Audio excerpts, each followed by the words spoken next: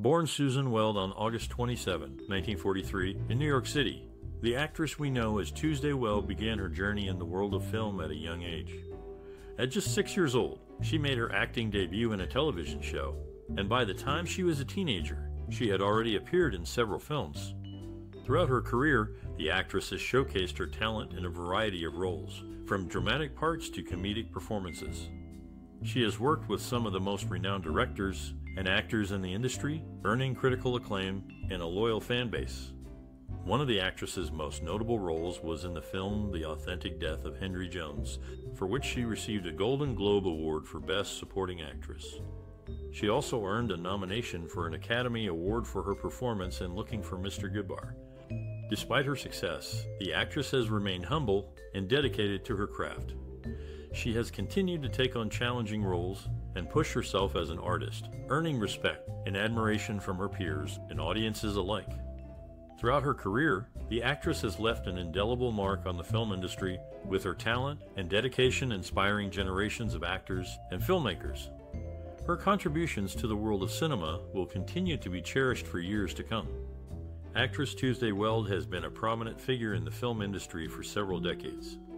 She began her career as a child actress and quickly gained popularity for her talent and versatility. Do you have a cherished memory associated with actress Tuesday Weld? Perhaps you grew up watching her movies or were inspired by her performances. We would love to hear your stories and memories related to this classic star. The actress has had an extensive career, appearing in numerous films and television shows. Some of her most notable roles include The Many Loves of Dobie Gillies, Sex and the Single Girl, and Lord Love a Duck. Her work has left a lasting impact on the industry and on those who have watched her. Can you share a personal story of how actress Tuesday Weld has inspired or impacted your life? Whether it was her portrayal of a certain character or her overall career, we would love to hear how she has affected you.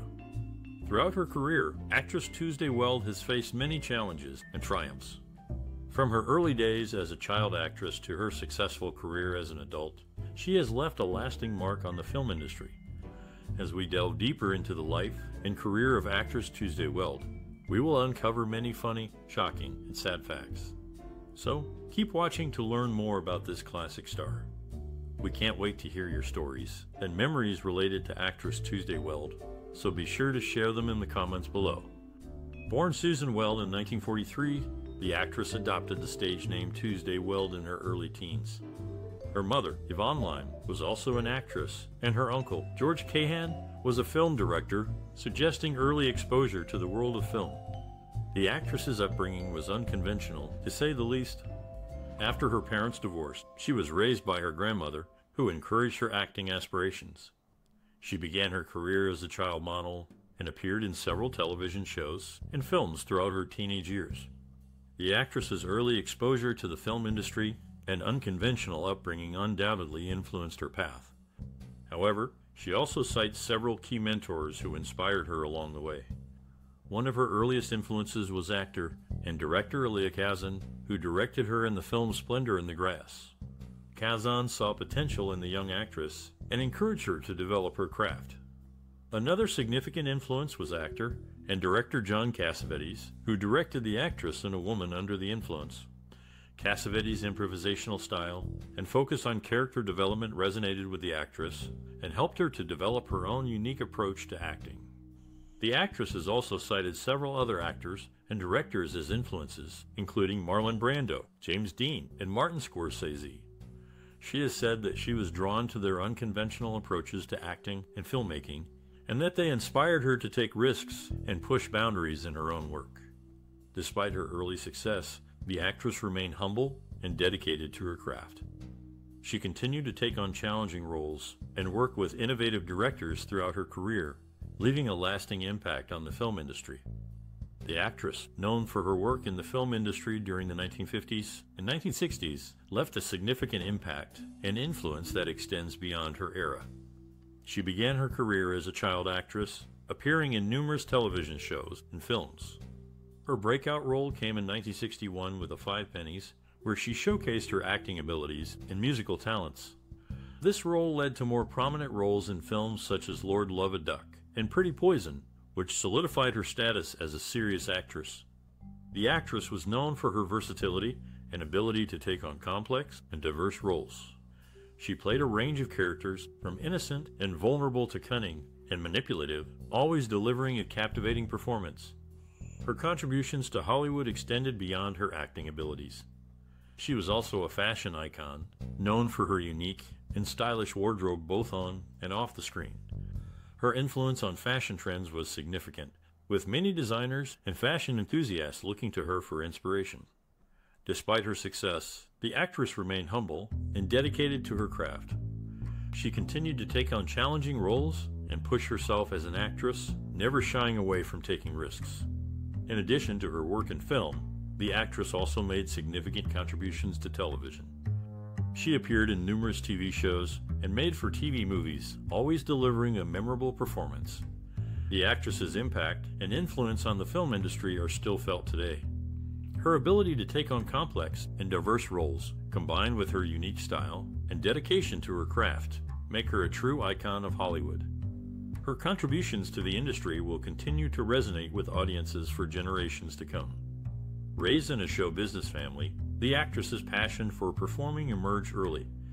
As a young child, she would often accompany her mother to movie sets, where she became enamored with the world of film. One day, while on set, she found herself on camera by accident.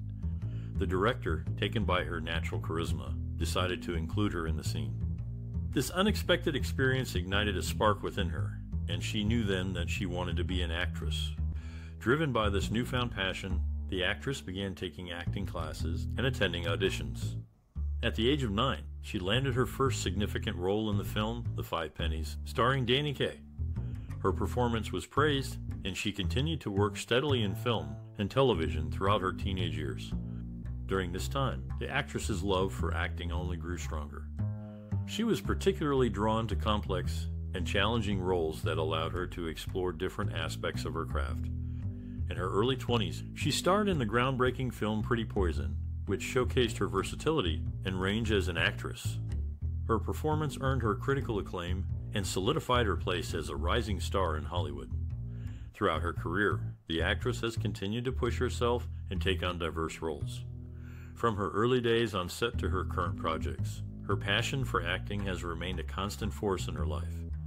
And while she may have discovered her love for the craft at a young age, it is a passion that has only deepened and evolved over time. At the tender age of 10, the actress was already smoking and drinking. 3 years later, she attempted suicide with an overdose of pills and gin due to an unrequited love for a gay man. She also claimed to have had her first real affair at the age of 11. By 16, she had totaled half a dozen cars and was dating men 3 times her age, causing quite a scandal, although no statutory rape charges were ever brought against them. In 1977, the actress played the role of Catherine Dunn in the film Looking for Mr. Goodbar, one of 2 feature films that year in which Diane Keaton starred. The other film was Annie Hall, for which Keaton won the Best Actress Academy Award. Despite the actress's strong performance, she did not receive an Oscar nomination for Looking for Mr. Goodbar. The film did, however, receive 2 Oscar nominations for Best Actress in a Supporting Role and Best Cinematography. Unfortunately, it did not win in either category. 3 years after making Looking for Mr. Goodbar, the actress and Richard Gere began dating. Their relationship further solidified the actress's status in Hollywood as she continued to take on challenging roles and captivate audiences with her talent. Despite facing financial struggles early in her career, the actress remained determined. She began working at a young age to help support her family and even turned down roles due to their inappropriate nature. This principled stand earned her respect in the industry, but also led to financial hardship. The actress's unique talent was not immediately recognized by the industry. In fact, she faced skepticism and was often relegated to supporting roles. However, she refused to let this discourage her. Instead, she used it as motivation to hone her craft and prove her worth. The actress's resilience was truly tested when she was labeled as a difficult actress due to her high standards and refusal to compromise her artistic vision. But she persevered, finding creative solutions to overcome these obstacles. She took control of her career by becoming more selective with her roles and choosing projects that aligned with her values. One notable example of her resilience was when she was offered a role in a film that she found to be shallow and unfulfilling. Instead of accepting the role, she suggested rewrites to add depth and complexity to the character. The studio initially rejected her suggestions, but she persisted and eventually won them over. The film went on to become a critical and commercial success, cementing the actress's status as a formidable talent. In addition to her tenacity, the actress also possessed a rare ability to connect with audiences on a deeply emotional level. Her performances were raw and authentic, resonating with viewers long after the credits rolled. This emotional intelligence, combined with her unwavering determination, allowed her to overcome the obstacles she faced early in her career and establish herself as a respected and beloved figure in the industry. After graduating from Hollywood Professional School as the valedictorian in 1960, the actress went on to star in the TV show Serial as Kate Holroyd.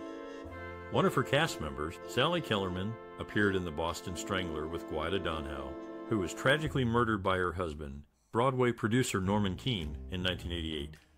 2 years later, the actress and her husband, Pinchas Zuckerman, purchased Donhow's oceanfront Montauk House, an estate where they resided for 16 years. In 1991, the actress was featured on the cover of Matthew Sweet's album Girlfriend. In the early stages of the actress's career, she gained recognition for her role in the film The Five Pennies, released in 1959.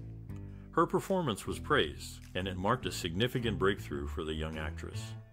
A few years later, in 1961, the actress delivered a remarkable performance in The Rat Race, which earned her a Golden Globe Award for New Star of the Year. This recognition further solidified her position in the industry. In 1970, the actress starred in Play It As It Lays, a film adaptation of Joan Didion's novel. Her portrayal of Maria Wyeth was highly acclaimed, with critics praising her for capturing the character's complexities and vulnerabilities. Later, in 1978, the actress's performance in Looking for Mr. Goodbar received widespread critical acclaim. Her ability to portray the character's dark and complex emotions was widely recognized, earning her a BAFTA nomination for Best Actress. In the 1980s, the actress continued to deliver compelling performances in various films and TV shows. Her work in Falling in Love Again, Once Upon a Time in America, and Heart of Dixie were particularly noteworthy. Throughout her career, the actress has been recognized for her ability to bring depth and complexity to her characters. Her contributions to the film and television industry have left a lasting impact, inspiring many actors and actresses who have followed in her footsteps. In the film Return to Peyton Place, the actress playing Selena Cross, originally portrayed by blonde Hope Lange, had to have her hair darkened. This change was made to distinguish her from co-stars Carol Lindley and Eleanor Parker, who played mother and daughter. Interestingly, the actress had previously portrayed the same character, Noreen Braxton, in Wild in the Country. Moving on to her personal life, the actress became a mother in 1976, giving birth to a son named Patrick Moore with Dudley Moore. The actress, known for her work in both film and television, has always brought a unique perspective to her roles. She is known to deeply analyze her characters, often drawing from her own personal experiences to add depth and authenticity. In an interview, she once mentioned, "I think the best performances come from a place of truth and vulnerability." Her approach to acting is intuitive and instinctive. She once said, "I don't really have a method. I just try to be truthful in the moment." This organic approach allows her to fully immerse herself in her characters, making them feel real and relatable to the audience. The actress's worldview is reflected in her work, often choosing roles that challenge societal norms and stereotypes. She has been a strong advocate for women's rights and has used her platform to raise awareness about various social issues. In one of her most memorable roles, she portrayed a woman who defied societal expectations, which resonated with many viewers. She has the ability to portray complex emotions with subtlety and finesse, making her performances truly captivating. Her unique style and approach to acting have made her a respected figure in the industry. She once stated, "I've always tried to do work that matters, that says something about the human condition." This commitment to her craft and her desire to make a difference through her work is a testament to her artistic vision and process. In 1982, the actress had her sights set on playing the troubled 30s actress Frances Farmer in the biopic Frances. However, she ultimately lost the role to Jessica Lange. The actress also starred as Marge Converse in the film Who'll Stop the Rain. According to an article in the August 24, 1978 edition of The Hollywood Reporter, the actress sued United Artists due to not receiving star billing as stipulated in her contract. The outcome of the lawsuit remains unknown. Additionally, the actress declined a screen test for the part of Daisy Buchanan in The Great Gatsby in 1974, just as Natalie Wood had done. The actress, known for her work in films like Sex and The Single Girl and Pretty Poison, made a significant impact in the industry during the 1960s and 1970s. With her unique blend of innocence and sultriness, she brought a fresh perspective to the roles she played. Critics and industry experts took notice of her talent. Renowned film critic Pauline Kael described her as a beauty who suggests something beyond beauty. This observation highlights the actress's ability to convey depth and complexity through her performances. Her influence can be seen in the way that later actresses have approached their craft. For instance, actress Sienna Miller has cited the actress as an inspiration, praising her for her raw and unfiltered performances. The actress's impact extends beyond just acting technique. She also challenged conventional norms and expectations for women in Hollywood. In Pretty Poison, she played a character who was both sexually attractive and morally ambiguous, subverting the typical good girl archetype. Moreover, her contributions to the industry have been recognized with several accolades, including a Golden Globe Award and multiple nominations. Despite retiring from the spotlight in the 1980s, her influence can still be felt in contemporary cinema. In recent years, there has been a resurgence of interest in the actress's work, with retrospectives and reappraisals of her career. This renewed attention serves as a testament to the enduring impact and influence of the actress's contributions to the film industry. In the 1980 series Serial, the actress's portrayal of Kate Holroyd is introduced with music reminiscent of Ravel's Bolero, which may have been inspired by the comedy film 10 released a year prior. Notably, the actress was married to the film star Dudley Moore during the production of both projects. In the mid-80s, the actress began sharing the false information that her mother had passed away, despite her mother still being alive. Eileen Weld, also known as Yosine, did not actually pass away until 2001. In The Film Thief, the actress plays Jessie, and during a diner scene with James Caan, the sound effects, including traffic noises, were intentionally manipulated to add tension and depth to the conversation. Director Michael Mann aimed to elevate the scene beyond a simple dialogue exchange. The actress, known for her work in both film and television, values her privacy and keeps her life outside of the spotlight relatively low-key. However, she has been open about her passion for animals and their welfare. This love for animals has led her to support various animal rights organizations over the years. In addition to her love for animals, the actress is also known for her interest in art and antiques. She has been known to collect pieces from various time periods and cultures, which has influenced her work in the film industry. She has a keen eye for detail and often brings her unique perspective to the sets of the films and shows she works on. The actress has also been involved in various philanthropic efforts throughout her career. She has supported organizations focused on education, healthcare, and the arts. She has also been a longtime advocate for environmental causes and has worked to raise awareness about the importance of conservation. Despite her success in the entertainment industry, the actress remains grounded and dedicated to making a positive impact on the world around her. Her personal values and interests have informed her work and have led her to support various causes and organizations that are close to her heart. After appearing together in Rally Round the Flag, Boys, actors Dwayne Hickman and the actress were cast in the television series The Many Loves of Dobie Gillies. The show, like the film, was produced by 20th Century Fox. In this series, the actress played the recurring role of Thalia Menninger. Later in her career, the actress sold her homes in Manhattan, in Montauk, Long Island, NY, and moved to Colorado, near Aspen. The actress twice portrayed a character who undergoes an abortion in Play It As It Lays and Looking for Mr. Goodbar. These performances were impactful and demonstrated her range as an actress. The characters she portrayed in these films were complex, and their stories resonated with audiences.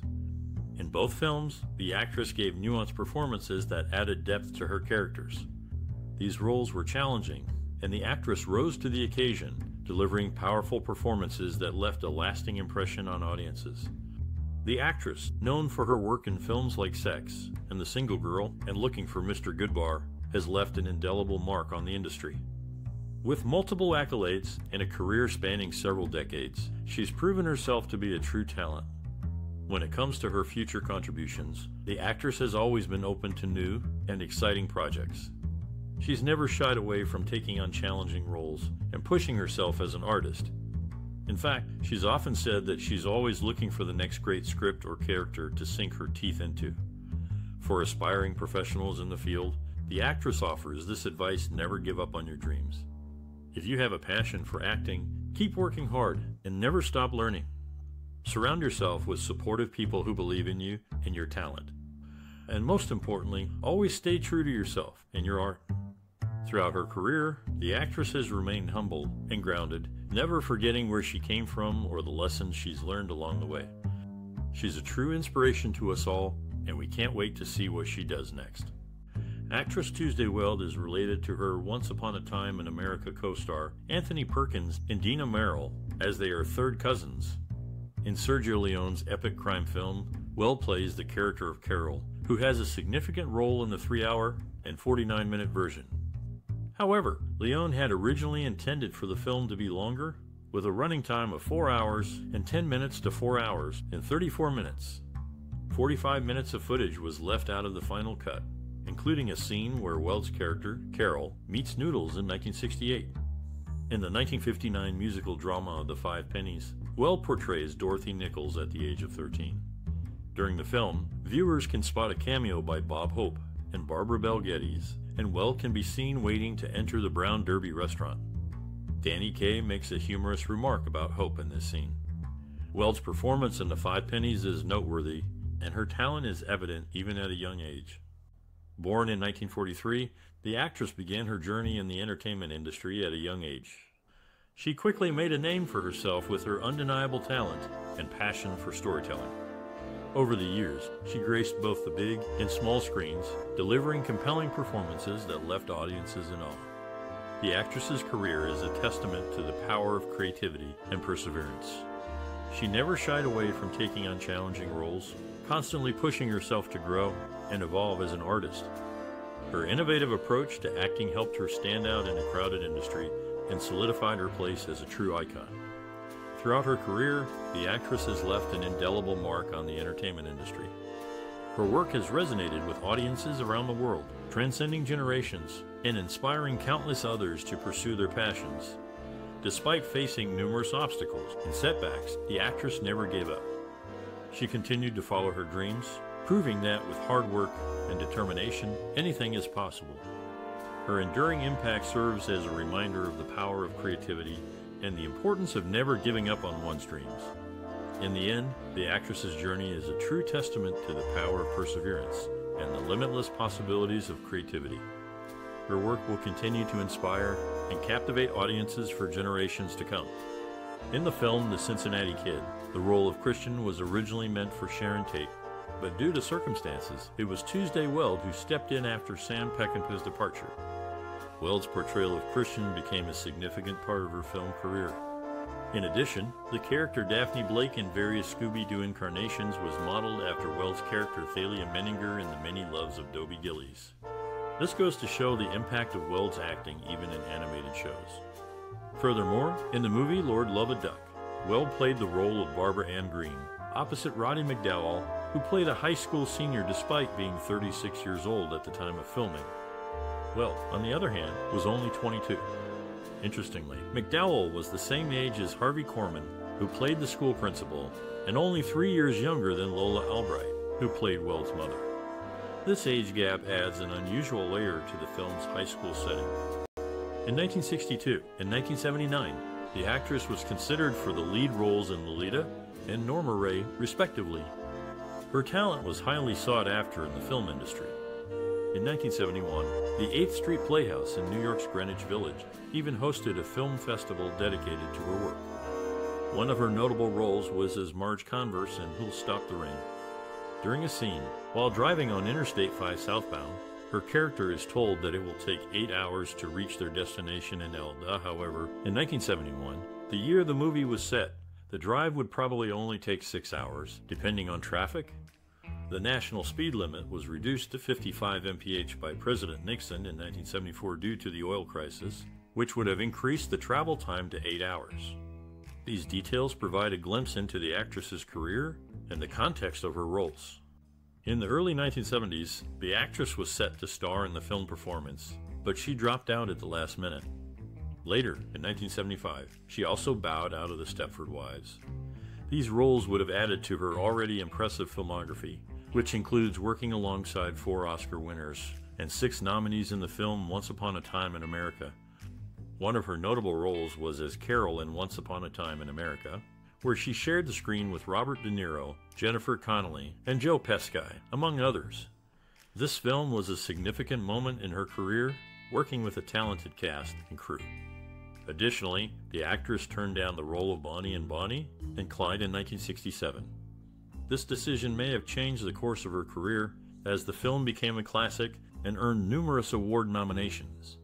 Despite this, the actress continued to have a successful career in the film industry, taking on various roles and working with many talented individuals.